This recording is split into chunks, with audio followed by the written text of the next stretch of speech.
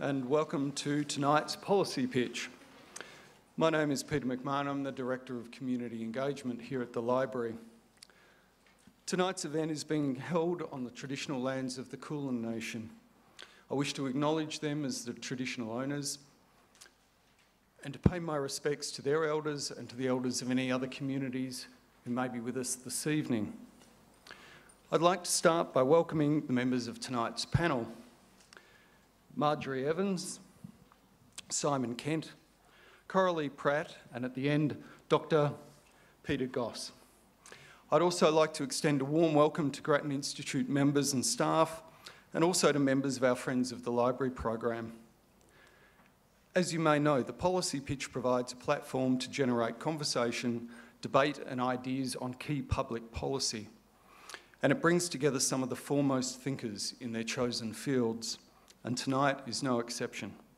Drawing on a wealth of experience in schools and education policy, we will hear from our panel of experts on the topic of targeted teaching, how to close the gap between theory, policy and practice.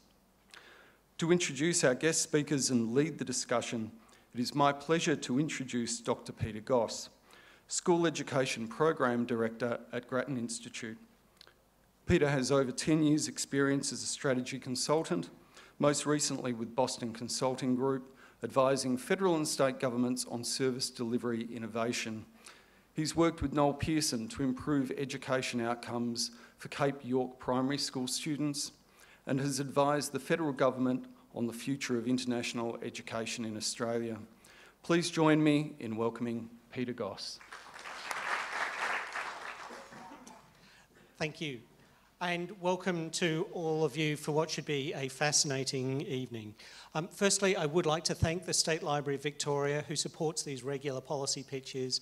It's a great opportunity for us to talk about issues that we care about with people who also care about those issues and can shed some light, and to have an engaged conversation with a very diverse audience. I'd also like to thank our Grattan affiliates who support us and help make some of this work possible. In terms of the audience, thank you for coming along on what's turned out to be a beautiful evening. In the audience, we have roughly 30 schools from the government sector, the Catholic sector and the independent sector.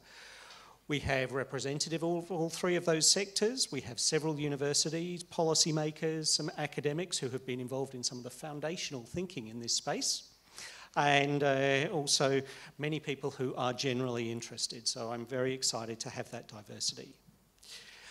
The core challenge that I'm going to talk about, and we're going to talk about today, is something called targeted teaching. And Grattan Institute published a report on this about 6 or 7 weeks ago that noted what it was, but noted that there was a problem that it wasn't happening well enough. And so the panel members today have been chosen because they are in various levels, either at the front line or in the policy space, involved in taking some of these ideas from the theory and the policy and helping them to be put into practice. So I would first of all like to welcome Coralie Pratt, who is the principal of Camberwell South Primary School, who is doing some fantastic work at the front line in actually helping her school change into a place where every student's learning is focused every day at the right level. Secondly, I'd like to introduce Simon Kent, who is working at the Department of Education and Training. He's the Deputy Secretary in charge of the strategy there. And in that work, he is leading a very important reform in Victoria called the Education State. Some of you may have noticed that there was a political announcement yesterday.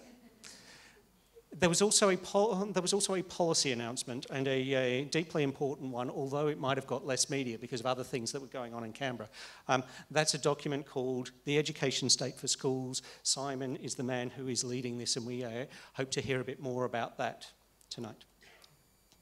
And finally, Marjorie Evans, who is the foundational CEO of AITSL, the Australian Institute of Teaching and School Leadership, having had many roles in many different parts of Australia, from the front line now up to leading policy.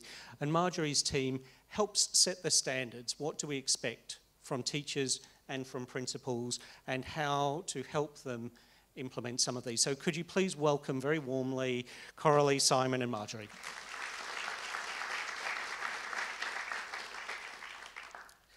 We have about 75 minutes. I will try to keep to time. We're going to spend about 40 minutes in a panel discussion covering 4 questions. What is targeted teaching? What does it look like? What are the current policy settings? And how do we move to somewhere closer to it? And then we will move to audience Q&A. Many of you were kind enough to send through some questions, and I tried to incorporate these where I could. So, to start off, why is targeted teaching important? And I'll put a starting view out here. There's a great inefficiency at the heart of Australian education today, but it's largely hidden. The students who are affected by it might even call it a great injustice. Every school day and every lesson, a substantial proportion of the roughly 3.5 million students in Australia will not be learning well. Sometimes that's because of factors beyond the classroom, and that's really hard to deal with, and teachers do heroic efforts in that. But too often, it's because the teaching is pitched at a level that is either too easy, in which case the children are bored and not learning much, or too hard, in which case they're lost, bored, and potentially disruptive. These students are not learning at their best. There's a better way. We know in theory that the answer is to teach at a level which is at the right level for each child, for what they need to learn next, and we've known this for a long time. It's written into our professional standards.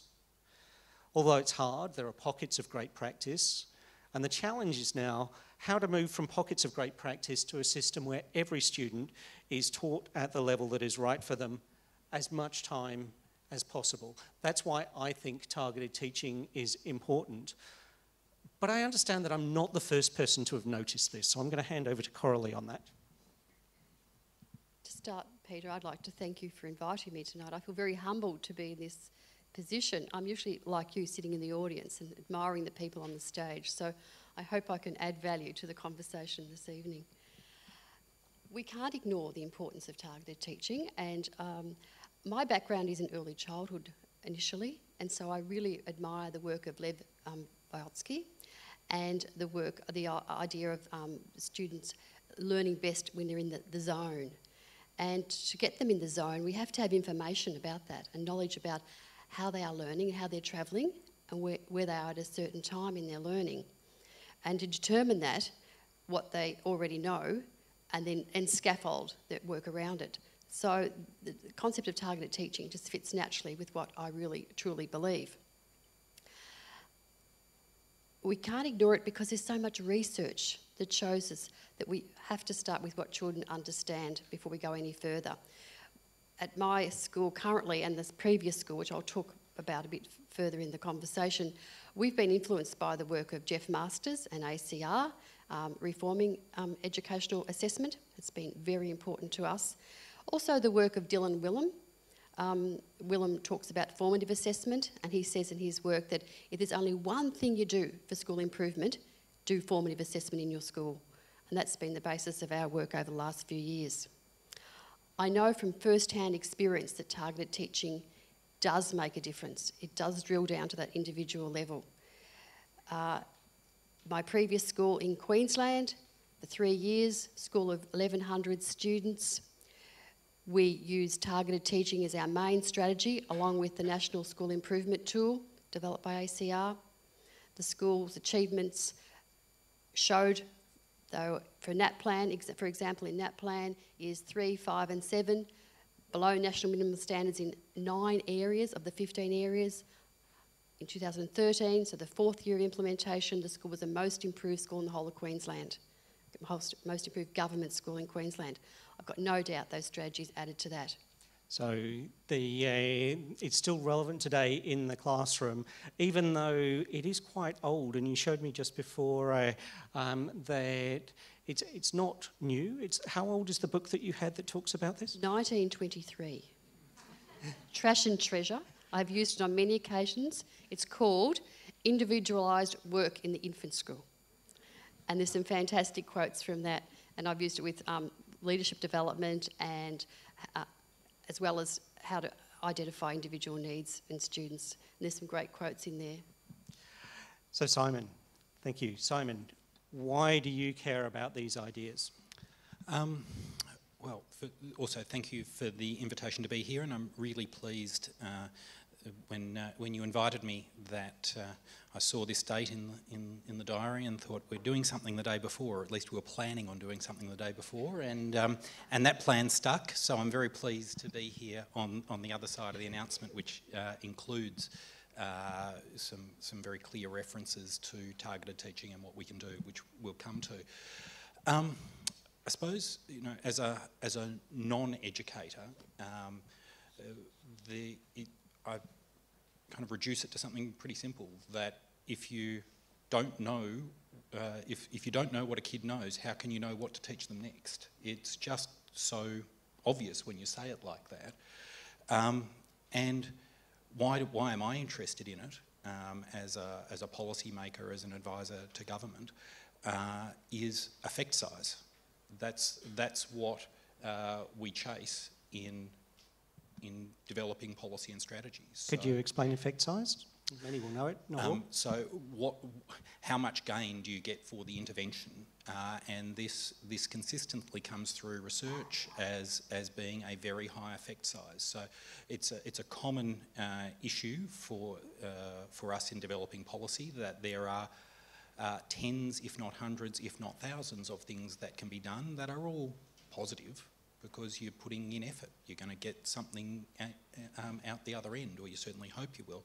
It's what's the return on that effort, and this has a very high return. So focusing our effort on the things that give the greatest return is a key thing to be pursuing as a system, to say focus, focus, focus on the things that are going to get the greatest return, not just any return. Marjorie, this is deeply embedded in some of the things that Eitzel says, but where do you see this fitting into the range of things that could be done and amongst the ones that should be done? So again, like my colleagues, thank you very much for the invitation, Peter. One of the things I think we have to be careful about when we talk about targeted teaching is not to make assumptions that each day is a new experience for every teacher and every student. So Simon has picked that up to some extent, and I think we have to be cautious, thoughtful about what can be achieved in classrooms and what can be practically achieved. So of course, best teaching occurs when we're well aware of what kids are interested in, what they know, that some learning has become automatic for them, and so that they can learn the next new thing. But we also need to recognise that there are things that, as Simon says, work best, and they're the things that we should focus on. But what works best for one child won't necessarily work best for another. So I'm having a bob two-way here, Peter, by saying that there are some practical and pragmatic issues that we need to deal with when we think about targeted teaching. What's highest probability interventions? What things in my repertoire should I apply to the children in my class or the individuals at this time to have the greatest effect? But simultaneously, I need to think about how am I going to capitalise on individual skills, you know, within an individual needs within a particular time period. So it's that thing about what's common about teaching, what's the stuff we know that works, and therefore where should I put my effort, balanced against what are the individual needs of particular students and my capacity to know and understand that, and my capacity to understand the impact I have as a teacher on individual children, so I know which of the things within my repertoire to pick. So targeted teaching, I think, is inclusive of all of those things in a context that needs to be relatively pragmatic. I would agree. I think it definitely does need to be pragmatic. There's no point having a concept that is actually not practical. And we spent a lot of time when we were researching the report trying to find where are there schools that are doing this. So we've talked at a high level about why we find this interesting. Let's get down to the next level, which is what is it? How does it work? And the core idea is to ensure that the level of teaching is at an accessible level for each student. And I've put on the sheets there, it's got two sides. If you turn to the one that has the picture on it, I'll give a very quick overview of how we described it. But it's really important to, Marjorie, your point, that this is no magic bullet. It's about how does this work in practice in the classroom amidst the myriad of other factors that teachers have to deal with. But what we would say, based on the research, is that targeted teaching is going to happen best when, one, the teachers assess what the students already know. As Simon said, that's a baseline for every student, from where you can set an appropriate learning goal. Secondly, the teachers have to actually respond to that. And one of the reasons that hasn't come up yet, why this is so hard, is because not all students are at the same level in a class. If they were, it would be really quite easy to teach. However, every teacher who's ever lived knows that there is a range of abilities in the class, but maybe not quite what that range is. The data show that within a typical classroom, there is a 5 to 6 year gap in current ability. What that means is that if you're a teacher of a Year 8 class, you may well have students who are operating in their mathematical understanding or in their writing or reading at a Year 3 or 4 level. You might also have some students that are operating at a Year 9 or 10 level. If every one of those students gets the same tasks and is expected to perform them at the same level, it's not going to work that well.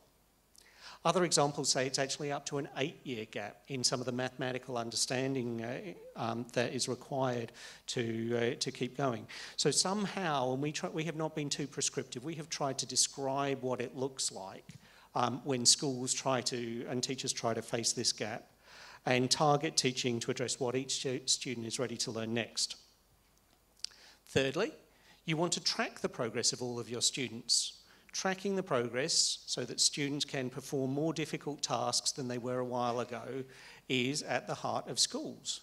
I think sometimes we would call that learning. And we want to know that every child is learning. That requires both evidence that the teacher just gathers on their day-to-day basis about what's happening, and then ideally cross-checking that so that we can say, are students learning enough? As Simon said, nearly everything works so that students learn, but we want to know, are students learning enough so they will get to a level where they'll be able to thrive in life? That also helps identify if a student has stalled in their learning, and then you can do something about it. And then finally, to take that information about what have we done and how well has it worked. Both Simon and Marjorie talked about that, and to say, can we understand what it is that has worked best and do more of it, and what it is that hasn't done as well in terms of maximising student learning, and then either change it or adjust it. So that's the broad concept that I'd like to put on the table.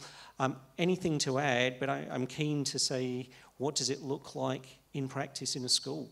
But anything to add before that?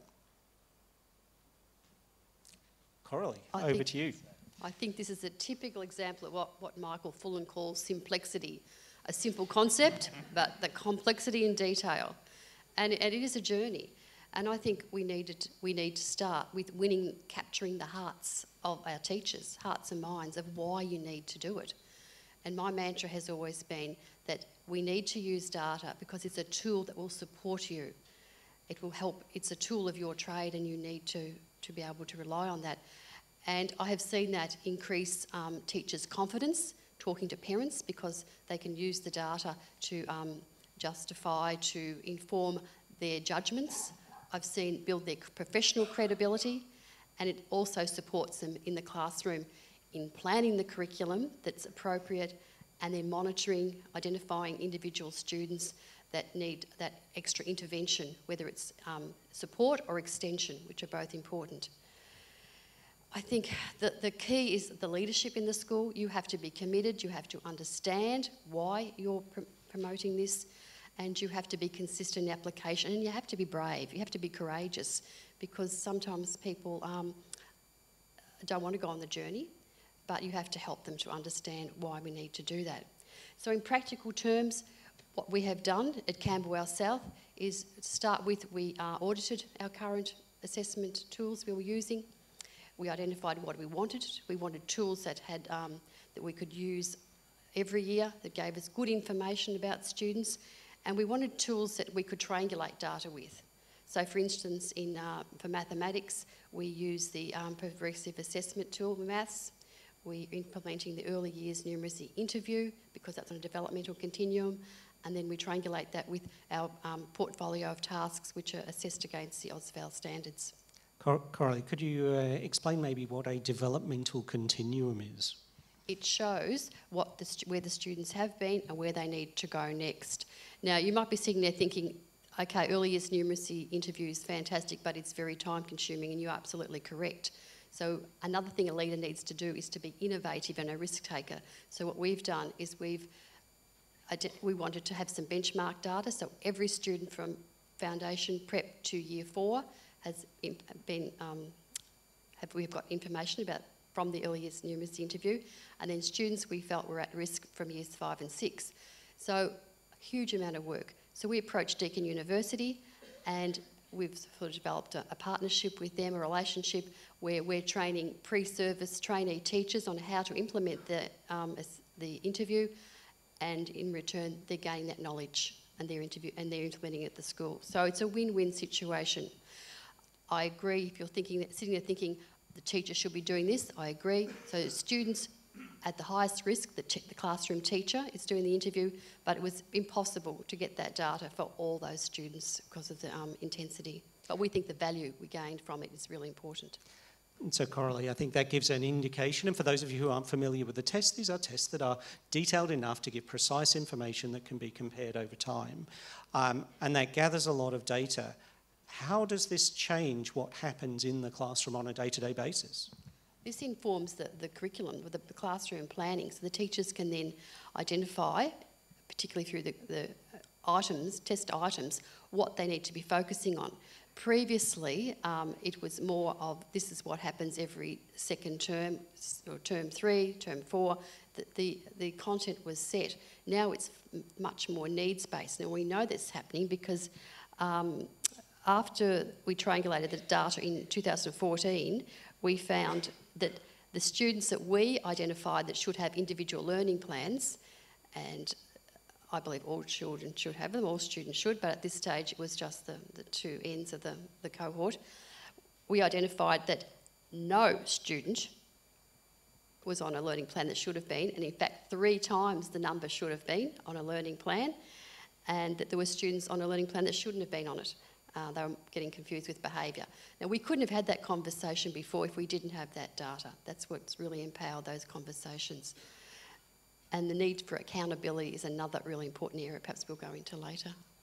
And my last question, and this is one from the audience, a couple of similar questions. How do you set up the classroom organisation to be able to do this in practice?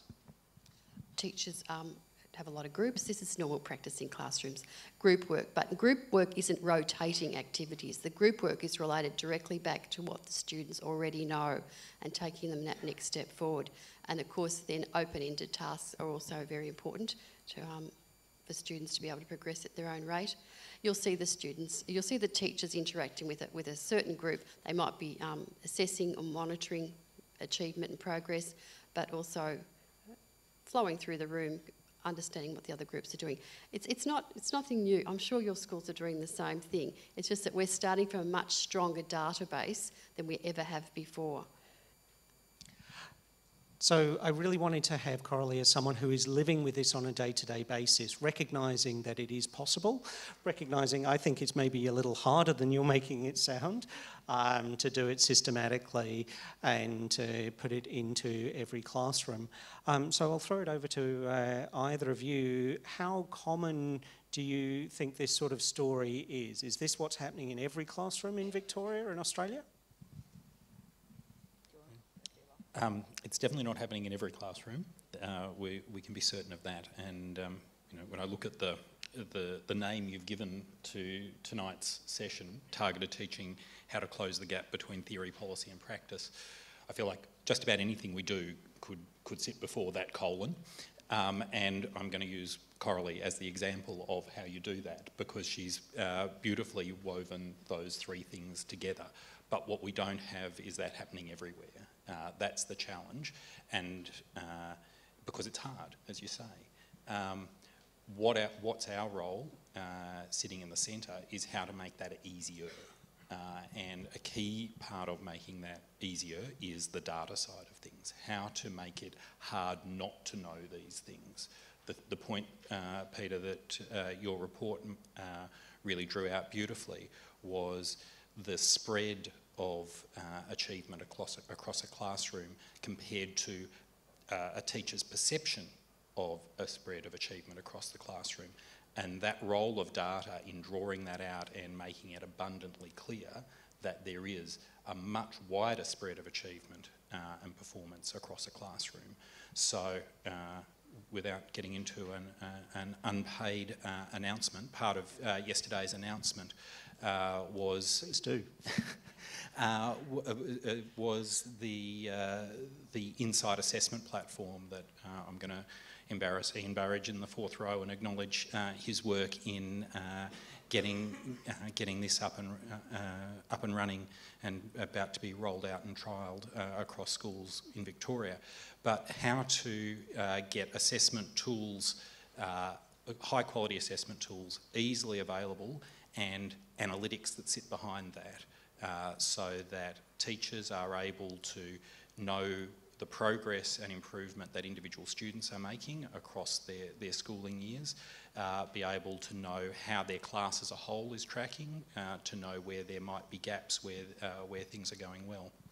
And to make that easy, take the time away from sitting there and kind of extracting information and plotting it and doing the Excel spreadsheet yourself to track these things, to make it really easy, to make it really accessible, and to not be able to not know that information, because that's the key first step in being able to harness that power. Now, it's not the only step by any stretch. There's a lot of skill in implementing, but you've got to know that you want to be doing it. You've got to know that it's an issue before you're going to address those issues. So, for me, that's one of the great things that we can do sitting in the centre, is to make that really easy, really accessible, to make it student-centred, to make it follow the student throughout their schooling life between schools, so that we're putting the power into the hands of teachers and principals to be able to know where kids are up to. That's something that I want to just pick up on. So if we want to see the progress of children in their learning, then we want to see that over many years. And anyone who's been a parent will know that babies get weighed regularly and their height gets taken and that gets tracked, and we can see that's a way of finding out if the child is growing well, but that's best done when it's done over many years. Why is this hard as a non-educator? Marjorie, maybe you can help us understand why these things that we feel should be done are actually quite tough in practice. So before I answer that question, I'd like to put a plug in for our teachers. I think there's fantastic expertise out there in schools. Simon's absolutely right. Is every school like Coral is? Absolutely not. But there are great practices going on. One of the things that AITSL's very committed to doing and thinking about is trying to bring those excellent practices to the fore, so that the public, parents who have often great confidence in their own school but somehow less confidence in the education system can really see and understand and know what good practice looks like, and indeed teachers can know what great practice looks like. So one of the reasons I think that some of the things that one might think would be pretty obvious don't happen is that teaching is a complex, complicated, non-linear business, and it's, in Australia, somewhat fragmented between independent Catholic and government schools. It varies between states and territories. So there's no clever answer to your question, Peter, I think, except that the business we're in is a complex and complicated one, and some of the systems and processes haven't kept up, perhaps, with the sorts of things that we now know and understand are very important. I think that's right. It's this tension of the reality on the ground and then some desires of some things that are shown to be good practice. Could you talk to us a bit about what the policies and the national professional standards say, and how you see them ideally being used to close some of this potential disconnect? So the standards provide, for the first time in Australia, a very coherent picture of what teachers should know and be able to do at the 4 levels. You leave university as a graduate, when you work as a proficient teacher, as a highly accomplished and lead teacher. The standards won't make teachers better, but they're a great underpinning for teachers to talk about their practice, to have views about what it means to get better at their practice, and to allow people into the business of teaching. So at AITSL we think that there are probably really 3 important things that we want to achieve through policy settings, through providing people with tools and expertise, to working with systems and sectors like Simon's, and indeed into schools like Coralie's. And one of those is to really make explicit and to revere the expertise of teachers. So in order to deal with that multiplicity of abilities and interests in a classroom, a teacher needs to be expert. They need to have a wide range of strategies in their repertoire and know how to apply them and know the impact that they're having, and therefore how to adjust them. So one of the things that we think is really important is to continue to focus on building that expertise. Second is the professional conversations that take place between teachers. And we talk a lot about collaboration and mentoring and coaching. At the heart of all of these things, there is the conversation that an individual has with their peer, with their principal, with a parent, with the students themselves. So how do you make those conversations targeted and meaningful? And then the last thing, and we hear about it all the time, is the business of collaborative expertise. How can we work together to solve those practical problems that Coralie talks about, to understand the impact that we are having, to have someone watch me while I work? So what did happen to that with that bunch of kids there while I was paying attention to those? So they're the 3 things that we think are going to help drive real improvement, real targeted teaching, a revering and a growth in expertise, deep and supported professional conversations, and then the notion of no, I'm not in it alone, I'm not reinventing my work program every single day for every single child, but there's genuine collaboration and support. So I suspect that across this panel there would be a very strong agreement with all of those, and those last 2 particularly. It's about working together and building on professional conversations. The days when you could say that a teacher gently closed the door, there's a great quote in one of John Hattie's books, and then worked in isolation, are certainly passing and leading into a different approach. Coralie, how does that look in your school? I just want to pick up on that point of consistency that Simon made. The challenge is about consistency across our schools, but it's also consistency within our schools. Now, our research shows that's our biggest challenge. Now, the points you just made, Marjorie, I think really help that. Those professional conversations. One of the key strategies we've used is that professional conversation with the principal or assistant principal, either twice a term or once a term. Twice a term it was in Queensland, and once a term in Victoria.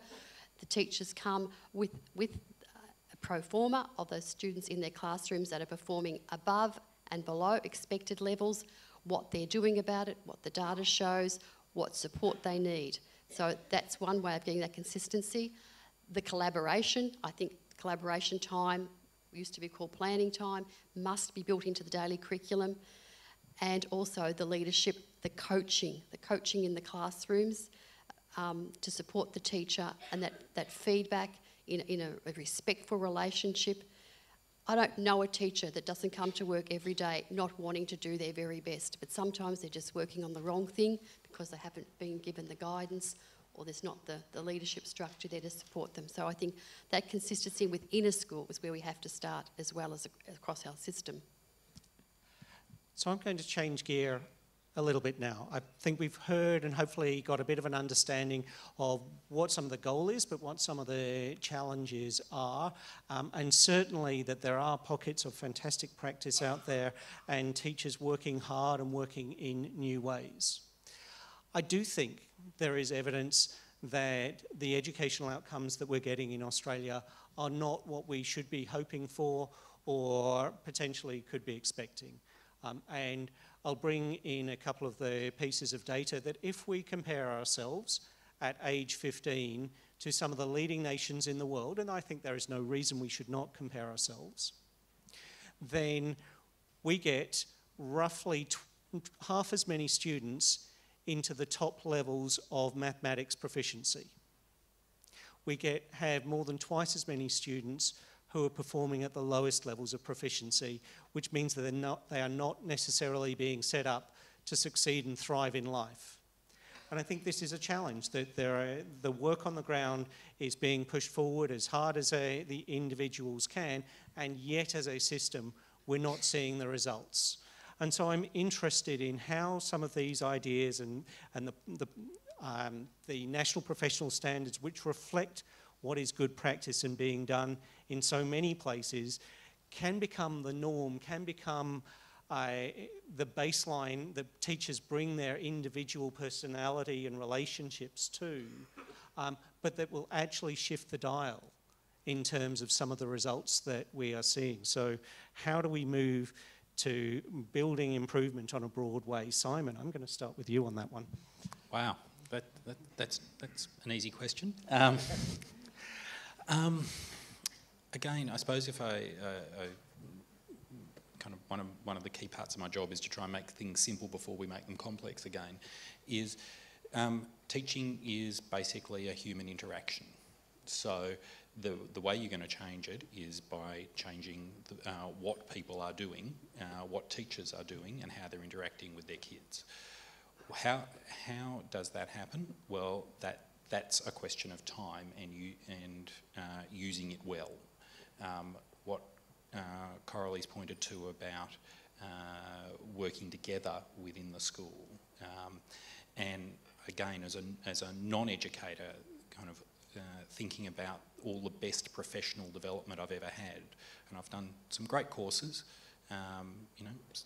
studied some really interesting stuff, but all of the best professional development that sticks with me is having watched somebody who was really good at the job I wanted to do and seen how they've done it, and have them watch me do what I do and come to me with questions about how I was doing it, what was I doing, what was I thinking when I did X, why did I take this approach, did I think about other approaches, and really pushed me to think about it.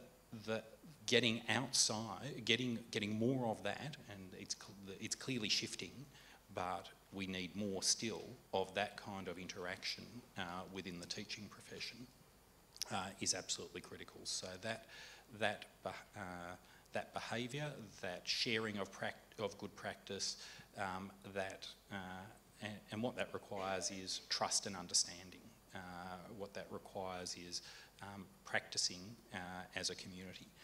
And these are all easy to say, but they're really hard to embed in any organisation. It requires fantastic leadership, it requires system leadership, it requires local leadership, it requires the time to do it, and it requires the trust and skill of people within that organisation, in this instance a school, to be able to execute that.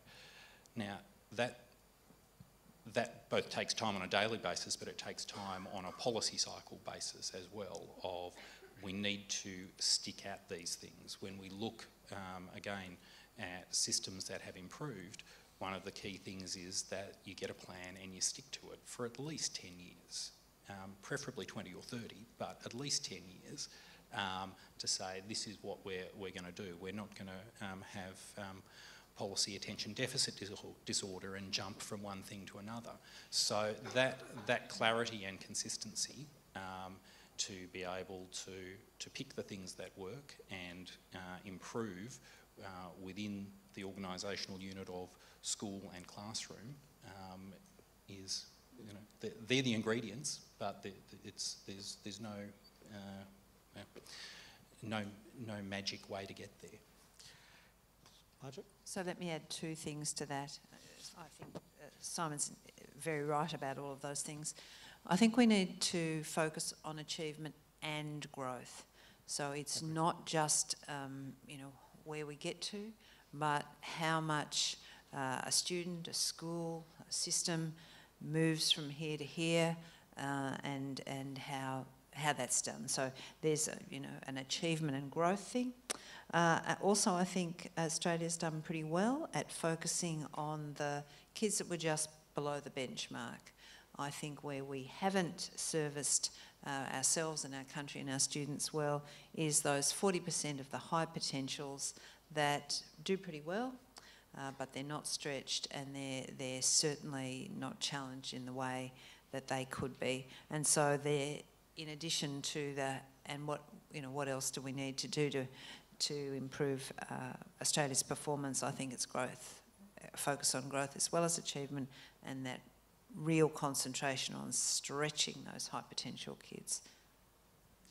So then we have the question of what is the role of the system, and what I was hearing, Simon, is that's not to try and define, that wouldn't work, given you said teaching is a very human interaction. It doesn't seem to be either to leave alone entirely, and some may say that has happened in some Victorian schools over the last number of years. That, I think, is moving away.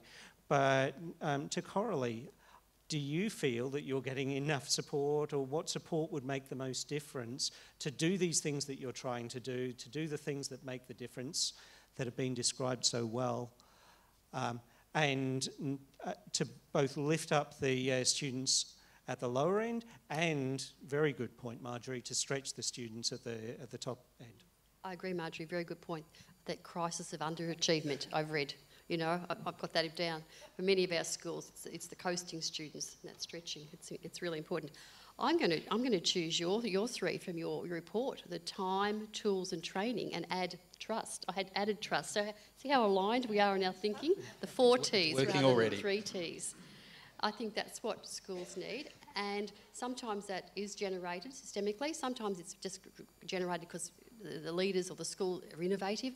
Not everything does have to cost. It's about thinking differently about things. But of course, funding does help. If we're looking at time, we need time for the coaches, for those collaborative conversations to take place.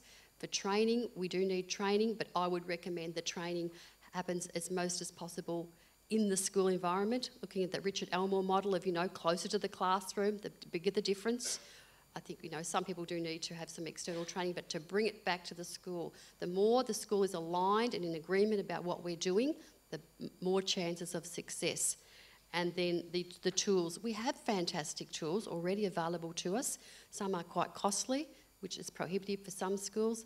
We just need to be thinking differently, auditing what the tools are available to schools, and perhaps being supported a bit more in that area. And what we haven't mentioned also, I think in relation to tools, is having a really good learning management system to have to be able to store that data that's collected, to be able to access it, and to be able to present the information in really informative, interesting ways. We can't ignore those levels, that range of levels within the classroom. Well, when teachers actually visually see the range of levels, which I've done on many occasions with data walls, and actually have the photos and names of those little students, and they actually see they've got 5 or 6 levels within their classroom, the impact is amazing, and you capture their interest, and that they know they've got to do something about that. So that visual presentation is really important as well. So the 4 T's, I think. Very good. Are there, before we throw over to the audience questions, so please start getting your questions ready. What do you think the biggest barriers are? Are there any other biggest barriers that we haven't raised here? I reckon there's a couple.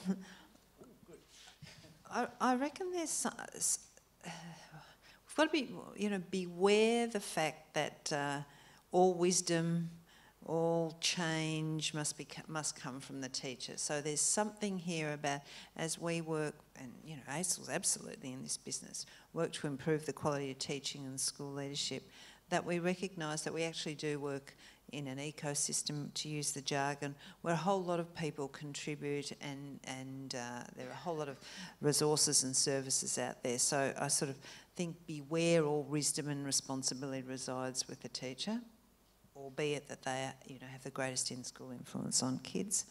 Beware the fact that if we could just find where a kid was at, then learning would keep going, and it's, if we only knew where to start, everything would be all right. So it's not the data, it's the dialogue and what happens after that. Correct. So learning's not uncomplicated and not linear. And I think we do have to beware the over-test syndrome, and I do think that perhaps some of our colleagues in the US would be saying that to us loudly and clearly.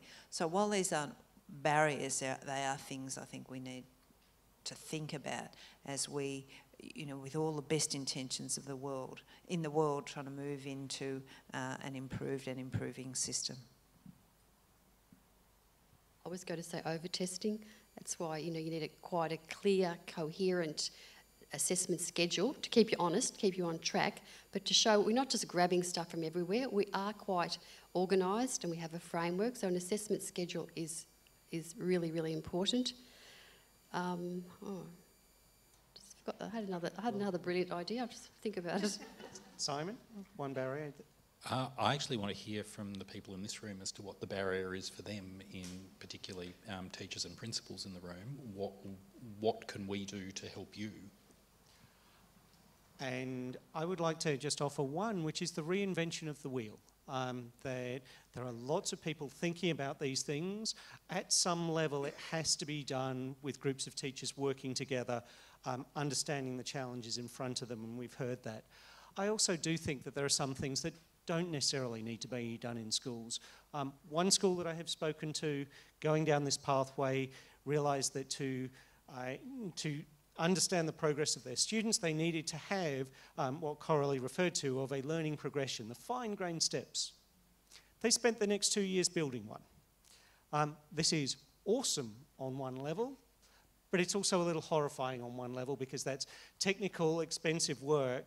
And what would have been the difference if they had spent that 2 years taking one off the shelf and really understanding it and saying, how does it apply here? What can I do about it to move forward? So a lot is known. We're not starting from scratch.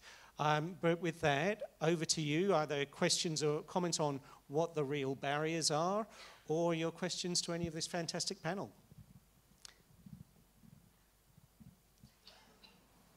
And we have down in the second row, there are microphones around, so please, if you could wait until they get to you. Lady in the second row. I feel like that all of the theory sounds, completely reasonable, and I think all teachers know the theory now. However, it seems like there's a lot of extra things that are being asked. I was just writing down some things like differentiation, giving feedback, data entry, like analysing the data, having time to reflect on your own practice, collaborating, planning, and all of that's going up.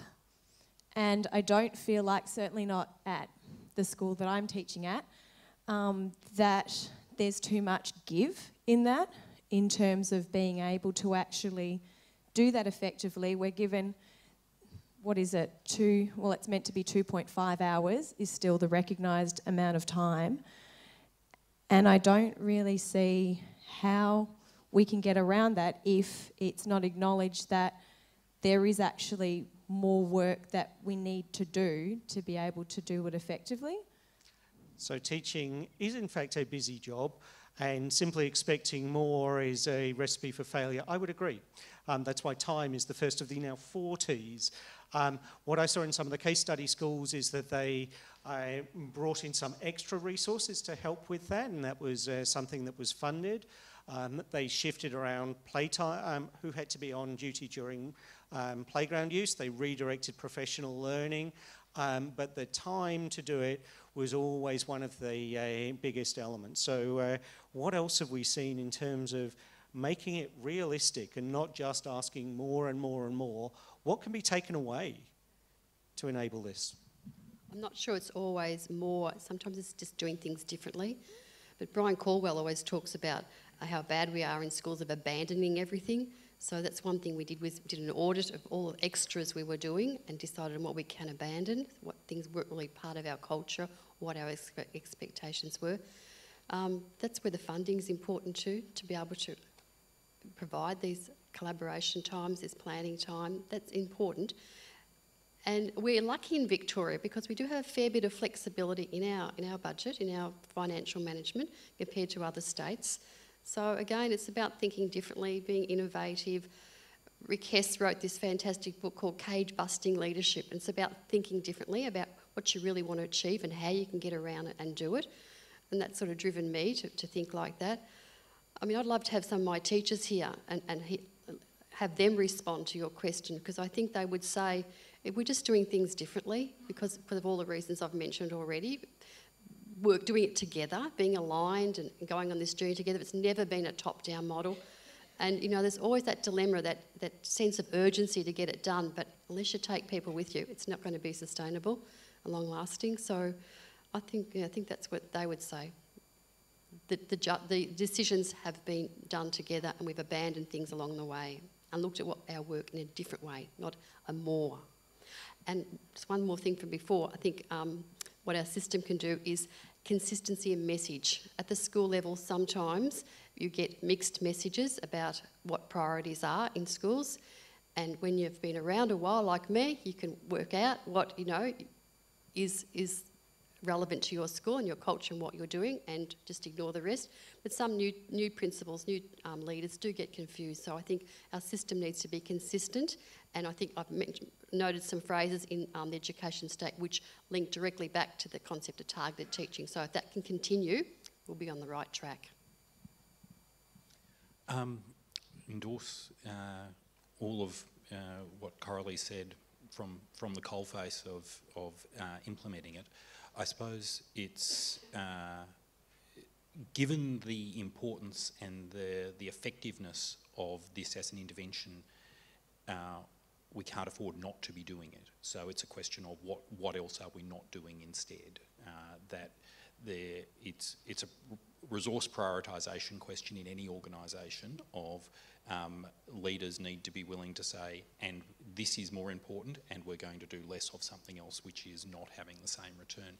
And Grattan previously produced a report that went into some detail on this that I'd kind of really draw out as a great practical piece of work about how do we prioritise within an organisation to say, are we always focusing on the thing that's going to have the greatest return?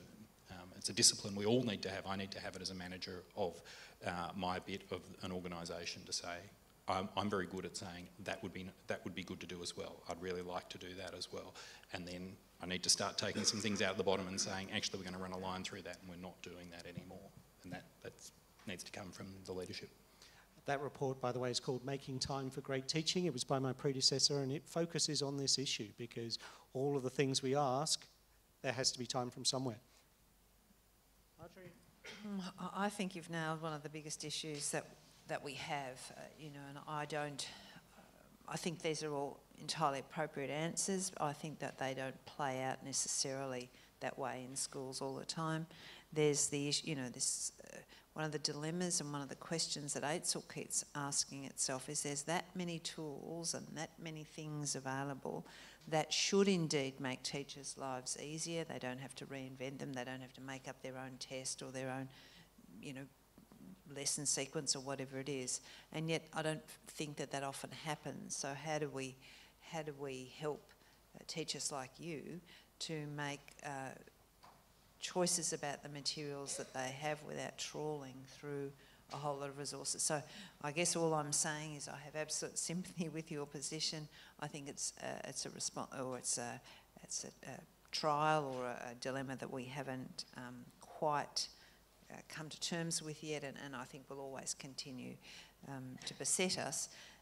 maybe it's sort of that perils of professional autonomy when we think we have to do everything ourselves and we have to, do it for every single child differently. That's one of the things we have to overcome. Could I pick up on that and give one very practical example that we saw in the school that we call Brightvale in the report? They were using the same material for understanding student learning. They were gathering the information every day in the classroom and they were marking it down and questioning each other about how do we know that a student can do that. After 3 years, they had the common language.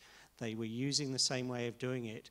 And that started to make the day-to-day discussions a little more effective and efficient, and that starts to get to some of the time bit. They knew what they were looking for once they were all working in the same way. And then there was another fascinating piece. When the students moved year, they told us they didn't have to spend the first 6 or 7 weeks figuring out who was in their classroom, what level did they know, what level did I have to teach. They were using the same way of thinking about learning as was used the previous year. They had all of that data, they knew it, they trusted it. They said they got going with targeted teaching for every student in week 2 of the term, and they had bought themselves effectively 5 or 6 weeks by the way that they had got working together in terms of maximising the learning, the efficiency I talked at the beginning. From week 2, every student was being taught at the level they needed to. That took them time to get there, but they reckoned it was worth it. Next questions, please. Down here on the right. I've been teaching in classrooms for over 30 years and I don't profess to have any answers as to being the perfect model of a teacher.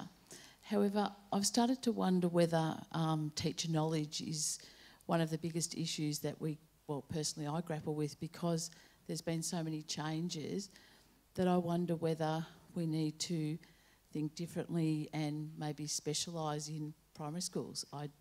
So that where this young lady was talking about taking the load of so many things, that I find that although I have less commitments at home and things to my fellow teachers, I still battle with designing having the perfect lessons, because there's so much that I have to learn myself, especially perhaps in the computer area.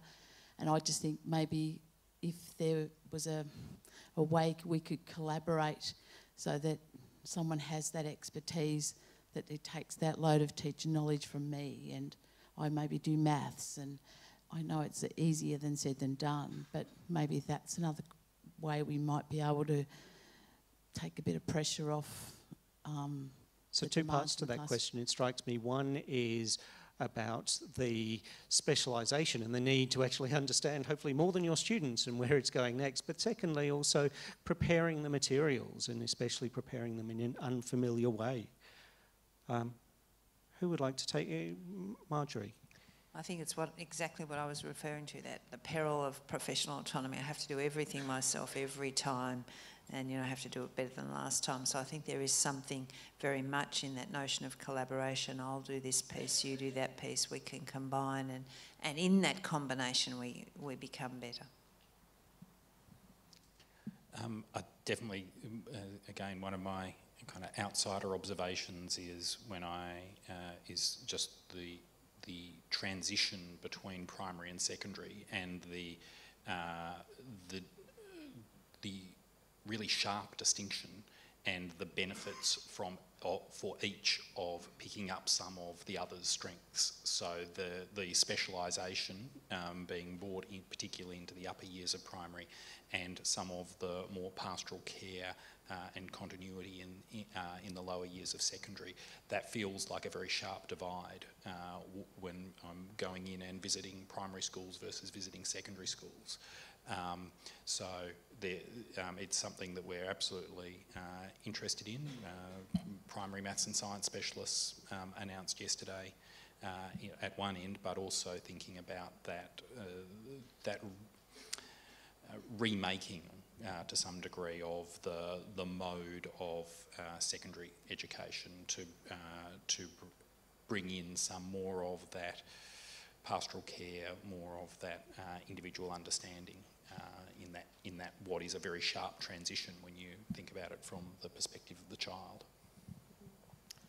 I'm thinking, whether it's right or wrong, that perhaps the emphasis shouldn't be so much on the knowledge and the content, but more on the implementation, more on the pedagogy, because the knowledge content can come from the internet, and it's...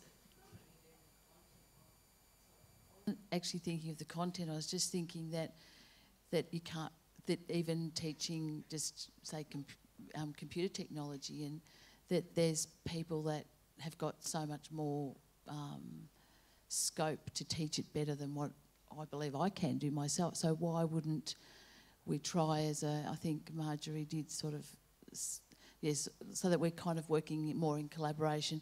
As I say, it's very easy to say without being, you know, the one in charge of doing, but that would take a lot of pressure off, so that you do become a little bit more expertise and know where you're taking the children to. That's, as it's not worth a perfect considering. world.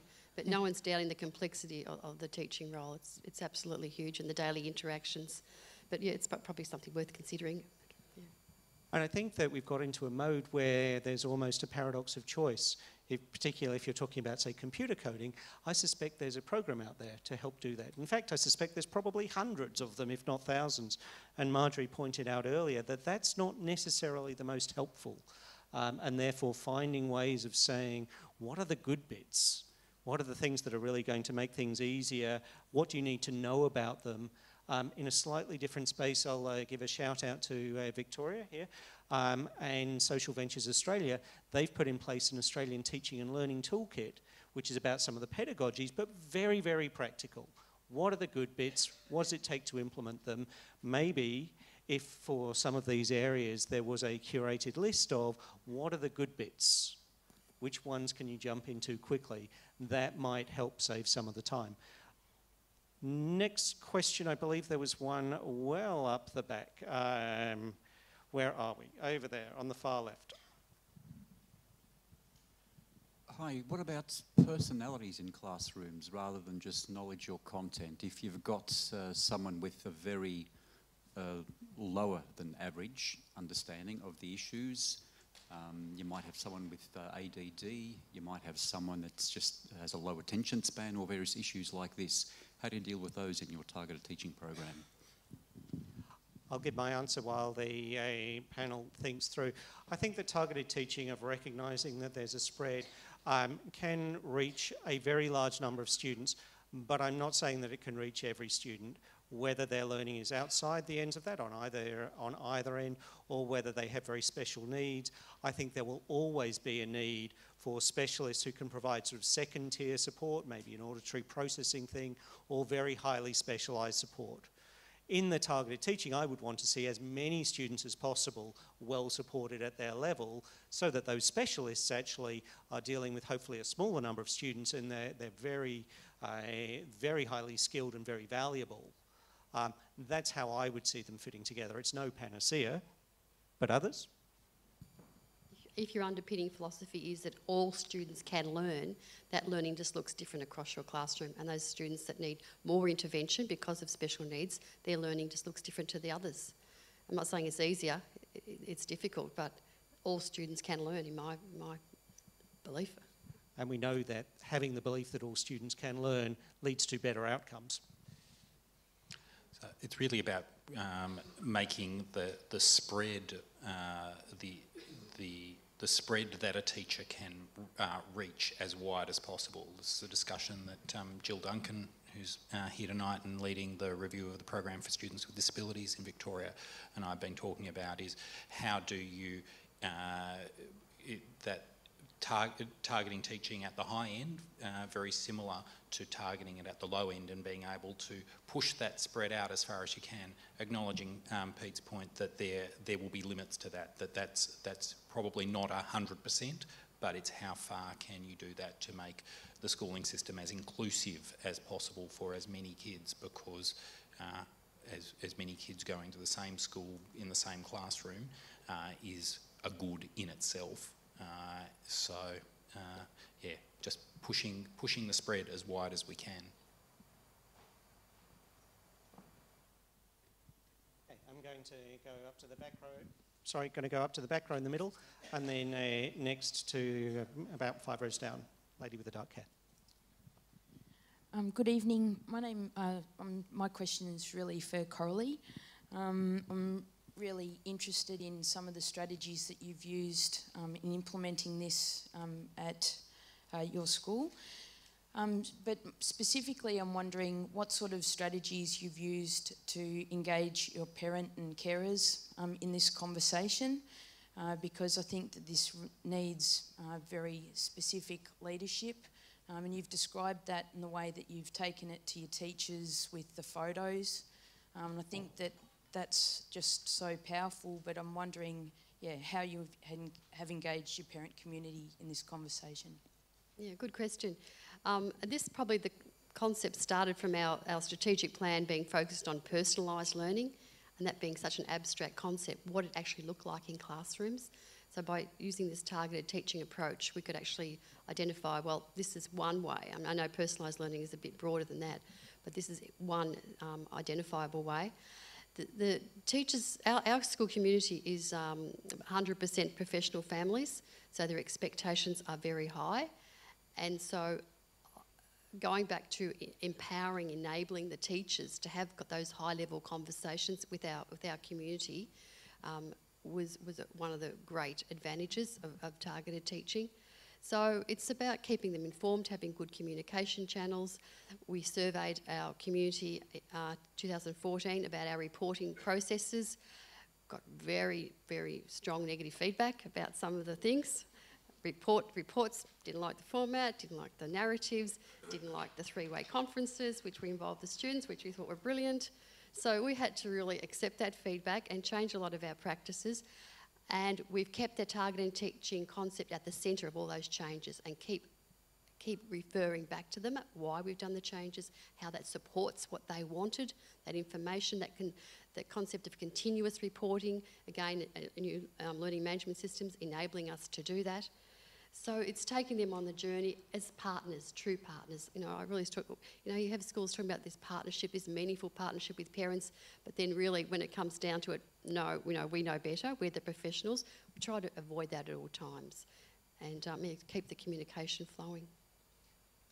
Any comments from the panel on how this might look in a community that was not full of professional parents, where teaching and education was maybe not a first priority, yet it is equally important, we know, to try and get parents involved and to ideally to build focus and to celebrate growth and the progress of their students.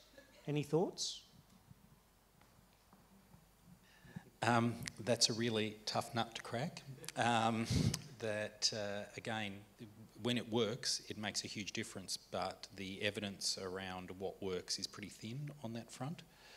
We've been doing some work with the Mitchell Institute around some case studies around how do you get deeper community engagement in low SES communities. And that really does take time and resources and some really active outreach. And again, building of trust. When it works, it's absolutely fantastic. But it's hard and probably less evidenced than most areas of policy in schools. I visited a very low socioeconomic school recently because they were doing targeted teaching, specifically in maths, but I wanted to learn more about it. And I found their key to success there was having high expectations of every single student in their school. And I thought I was walking into a non-government school in an eastern region area. They were so proud of what they were doing, facilities, the focus on the learning and the outcomes they were getting. But I asked the principal and she said it was all related back to having high expectations of every single student and family. I think we've got time for two last questions. So we had one here, 5 rows down, the lady with the dark hair, and then we're going to go to Ellen over here. Hi, my first question is about class sizes and how you think that affects targeted teaching. My second relates to best practice, whether you suggest doing it in one class or like what we're doing at our school, separating the levels. So during maths time, they go into ability groups with different teachers. Thanks. Class size, I think there's a really clear answer in relation to class sizes. If teachers teach a class of 30 the same way as they teach a class of 15, then the class size makes no difference. And there's a huge amount of evidence to show that teachers actually don't really change their methodologies. So you might as well be teaching 40 kids as 15. Where teachers change their methodologies, where they spend more time working individually with students, where they use group work differently, all of those things, then of course there's a capacity to capitalise on the smaller numbers, although there's further evidence that suggests that in order to get the peer interaction, the community going in a classroom, then it shouldn't be too small. But the biggest issue with class sizes is not necessarily the size of the class, it's that the teacher doesn't change the way that they teach, regardless of class size. Your second question was about streaming. Again, the evidence is really strong that it's very, very useful to put kids into a clinic group or a small group to teach them a particular concept that they're struggling with, but ability grouping or streaming largely doesn't change. So practice is that kids get put into those streams and they stay there forever, and in fact often they apply across subject areas, and that's incredibly damaging to students' capacity for extension, for change and for growth. So of course, as I said, that sort of, I've got a problem, I don't understand this, so we're going to pull those kids together and give them quite explicit instruction around that, is very different from ability grouping where there's little capacity for students to change and expectations are set for them. And I would wholeheartedly second this. We did a lot of work into saying, what does the evidence say in this? Streaming is one of the few things that seems to actually have a negative impact overall because of the stigmatisation and some of those issues. So we say in the report, you can't solve this problem by splitting up the kids. You have to face it head on. In terms of the groupings, if you have 8 year levels worth of learning in your classroom, that's really hard for one adult, even if you're doing the flexible groupings in that ideal way that you talked about, Marjorie. We saw schools that did bring classes together, 2, sometimes 3 classes, and then on the day they would split up into the groups of the right level for that task. But when you have 8 year levels of different groups and 3 adults in the room, that's actually a lot easier to do than to have 1 adult in the room. So they had used it well and they really had changed their pedagogy. Last quick question, and I'll hope it's a quick one, and then I will wrap up so that we can get you out of here on time. So second row. I just wondered what the role of new creative technologies have, because it hasn't actually been mentioned. So I will even give an example of just recently hearing a bunch of teachers talking about how they were using Facebook, etc., to bring parents in. In my day, of course, we all tried to get parents to come to the school, but these new ways, and equally, not just tests, but these new games that are available through Math Pathways, through Teach for One, which actually free up the capacity of teachers, it seems to me, and to actually allow kids to be teaching themselves. So that we are on the cusp of something that actually can lighten the load or multiply it. So educational technology, a whole different policy pitch sometime, but a very brief response from our panel. I think it's crucial to embrace it. The opportunities are huge. The apps that we use for assessment are vast. Nearpod, iDocio, a lot of the teachers use. I think we need to embrace it. We could talk all night about, you're right. Students, I saw 2 prep students the other day, one teaching the other one how to do little groups of, and the third one was filming it on the iPad. Teacher put it on the interactive whiteboard. The 3 of them got out the front and they taught the rest of the class what they were doing. The power of peer tutoring. I mean, the opportunities are huge. Simon? I agree and think that is the right way into it, because just speaking from a government perspective, trying to out Silicon Valley is probably a path to rack and ruin. I just concur.